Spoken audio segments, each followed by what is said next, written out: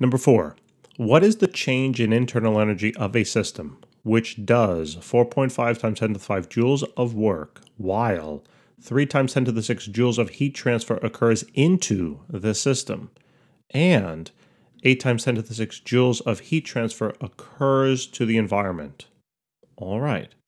So now, please check out number 2, by the way. I go through a detailed discussion. I give you a table there about all the signage and whatnot. I like to look at this formula. Change in internal energy of a system will be equal to the change in internal energy. So I can plug in, I keep saying change, but I don't plug in the delta sign. So let me just keep doing that. The change in internal energy of a system is equal to the change in heat energy of a system plus the change in work energy, basically, of a system. All right.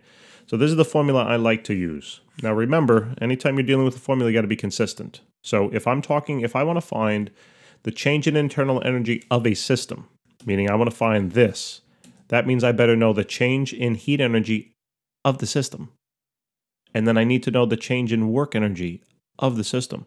You have to be consistent, all right? So now, if that's the case, I know I'm solving for delta U, okay?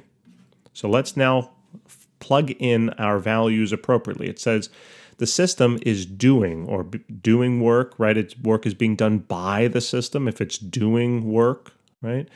It does 4.5 times 10 to the 5 joules of work. All right, so that's the only work in the problem. The other things are heat transfers, right? Okay. So I know that my change, let me give myself a little room here. I know that my change in work here is going to be negative for the system because the work is doing, the system is doing work on some other object. So the system has to be losing that energy, right? If you do work on something else, if you do work to pick up your pen, you're losing energy, okay? You're the system, you're losing energy. So hopefully that makes sense. So negative 4.5 times 10 to the 5, right? That's in joules. Now, it says while, right, at the same time, 3 times 10 to the 6 joules of heat transfer occurs into the system.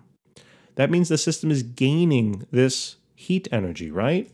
So now when I think of my delta Q, I'm going to plug that in as a positive value because it's gaining. Remember, check out number 2. I gave you a table.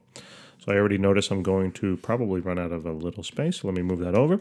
So this is going to be 3.00 times 10 to the 6th. Okay, great.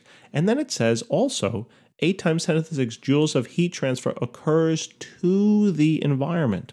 Think about that. Remember, I said this whole formula, if I want to find the internal energy change of a system, I got to know the change in heat energy of the system, right? Plus the work energy change of the system. So this sounds to me, when it says that heat transfer occurs to the environment, that means the system has to be losing energy, right? How's the environment gaining energy? Well, it's coming from the system. So the system's losing energy, right? And I know the term system, you're like, what system? The system is just a general name for, it's a good question though, but a system is just a general name for any item. I'm kind of talking, pretend, I have a pot.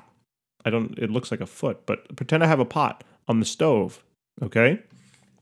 And I say that heat energy from this system is being transferred to the environment, meaning into the room. Well, that means that from the perspective of the pot, meaning the system I defined here, it's losing heat energy. Okay, so it's all relative. All right, so that basically means that I now need to subtract, right, the 8, because it's a negative value, it's losing heat. I'm going to forget the zeros there. 8 times 10 to the 6th, okay, joules. And now literally all you got to do is just add it up. Okay, the signage is very important here, as you can see. So 3 times 10 to the 6th minus 8 times 10 to the 6th. And then plus a negative, so minus 4.5 times 10 to the 5th.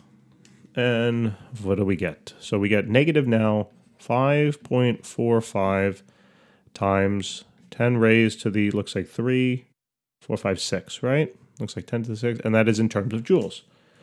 So this tells us that the internal energy of the system is decreasing. Why? Well, because it's letting out more energy than it's taking in. That's it. Guys, thanks for tuning in. All right, remember to check out number 2. And please help us out, subscribe, and we'll see you next time. Take care.